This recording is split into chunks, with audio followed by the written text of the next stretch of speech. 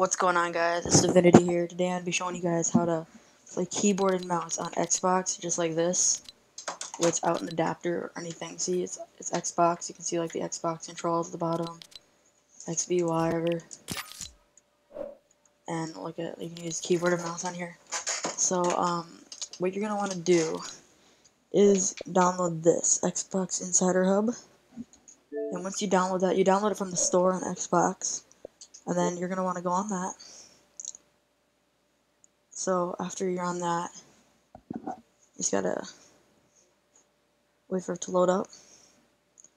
Then you're gonna want to go to Insider Content, click A, and then you're gonna want to do the Xbox One update review. You're gonna want to click on that, and you're gonna want to get it.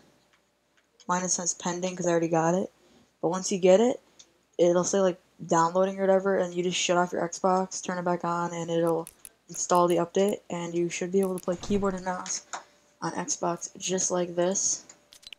So yeah, you can see like do all this. It's not fake or anything. That's pretty much it for the video, and hope you guys enjoy this, and peace.